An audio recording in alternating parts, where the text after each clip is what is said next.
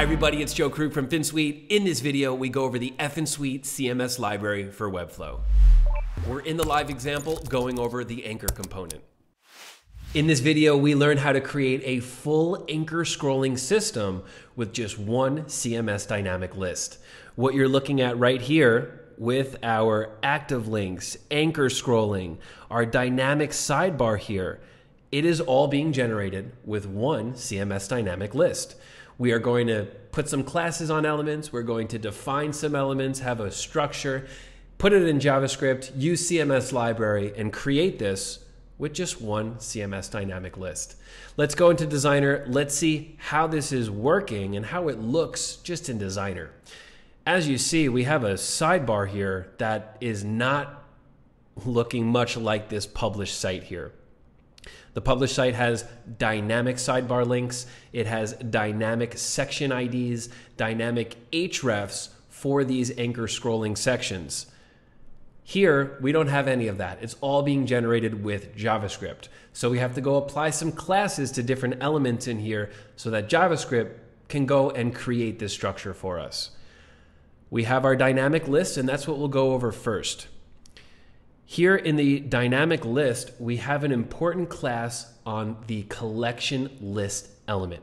When we have a dynamic list, we have three layers of collection list wrapper, the collection list, and the collection item. We don't care about the wrapper, we don't care about the item, we care about the list.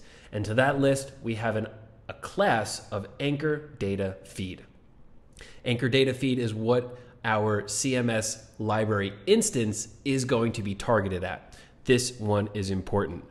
Next, we have to go and define what our sidebar button is. And please know that I'm saying sidebar here, but it does not need to be in a sidebar. You can have literally any structure that you want here. In example 2, we do a subnav that's sticky.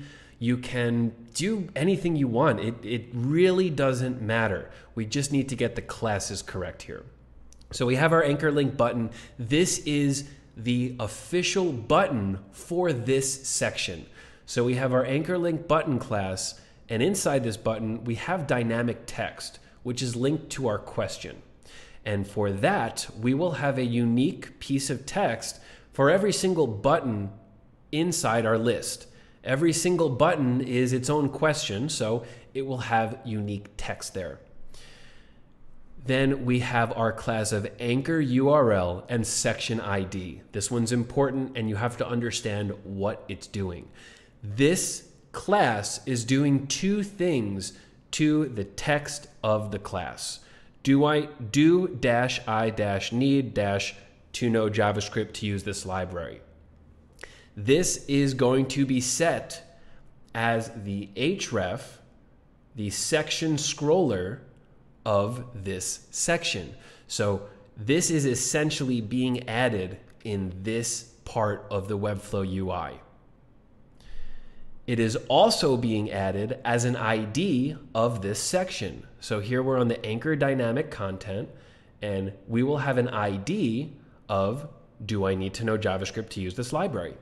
And with the combined href of this button and section ID of this section, it will create a relationship for our anchor scrolling to work. So this is important, and it's very important to know that it should be structured like a section ID, like an href. It should not be text that does not work for this. And let me give you an example. Let's go into some static text, and I'll rewrite this in something that doesn't really work. Do I need to know? I have not tested this, but I would assume that this is going to give you a console error. This is not well structured for an href. It's not well structured for an ID of a section. So please go ahead, create a new field in the CMS to have a custom anchor URL, custom section ID, Or you can go ahead and use something like an embed block to get access to the slug.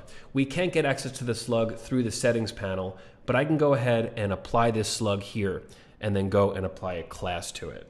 So let's do something like this.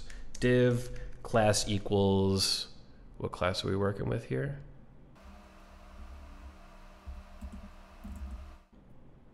This will do the same thing. So if you don't want to go and create a new field to go and accept this structured information, you can always use the slug. The slug will be structured correctly for this. So I'll go and leave this in here in case you need it. Next, we are going to look at the class of where these buttons are inserted. So we have our button, our anchor link button, and these need to go somewhere. We are going to put them in our anchor put links in here. Again, this is named exactly for you to know what's going on. We are putting our links in this div. This div can be anywhere on the page. It does not need to be near or close by. It could be any style, any structure, any location. We're only looking at the class. So we're taking this button, we're putting the proper href on, we're putting the proper section ID on, and then we're going to copy paste it over to our anchor put links in here. Also, please know that this can and should be hidden on the live site. Obviously, on your live site, you're not going to want this information. It doesn't need to be visible. So go ahead and hide that. This is still going to work exactly as planned. That's it for Designer. That's it for the classes. Now let's get into custom code to see how this all comes together. We're in page settings. We see the script that we need to use to go ahead and create this anchor scrolling system. Right away, we see a bunch of classes that we are very familiar with. We have our anchor data feed, we have our link button, we have our URL and section ID, our put links in here. It's all right here. We're just applying them to the correct options. So let's go through this line by line, make sure we understand what's going on here. First, we need to have our hosted library script file here on the page. We're giving this to you for free in our CDN. Make sure you have that. Then we have our script specific to this page, this setup, this example. And the first thing we do in this script is run a function. In that function, we are going to create a new variable. And I'm going to rename this to fs anchor. I still have it as fs slider. So we have our fs anchor variable, and this variable is holding all of this information. This information is a new instance of the Finsweet CMS library. That instance is targeted to our anchor data feed class. This is the class that we applied to the collection list that has all of our dynamic information. So that new instance is in a variable called fs anchor.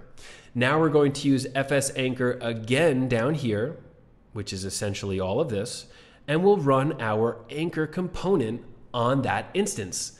And then we have a whole bunch of options that we have to fill in with the class names that we just went over. First, we have our anchor button, and that's going to be the class of anchor link button. Then we have our anchor ID. That's going to be the anchor URL and section ID. This is what is the href of the button and the section ID. Then we have the button's target. This is the target div where the anchor buttons will be pasted into. So we're copying these anchor buttons, we're going to paste them in the target, and in this example, that's the anchor put links in here class. Lastly, we have our active class, which we have as active link. Note that there's no period in here because we are already referring to a class. And we didn't go over active link, but that is what is applied right here. Active link.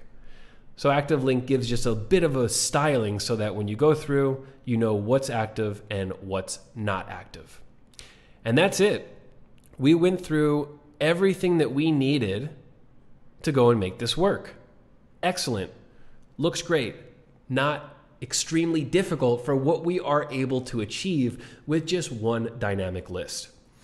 we have an optional add-on to this, which makes it a bit cleaner for anchor scrolling.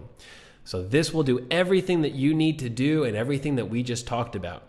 If you're interested in the optional add-on, what this does is removes the hash and the href, or the section ID, from the URL. So check this out. When I'm going to these different sections, notice how nothing is being generated on the URL. By default, when you are scrolling through sections like this and anchor scrolling, you are going to get something at the end of this URL. The end of the URL will have a hash symbol, and it will have what is a function. That's what this would look like. We don't want that for every single one of these. Maybe somebody is going to share this with a friend, they accidentally copy everything, and then we have this big giant link that doesn't really look clean and organized.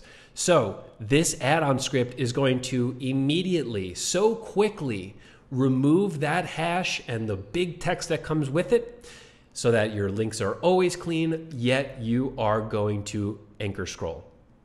This is just a copy paste. We're not going to be going through this line by line.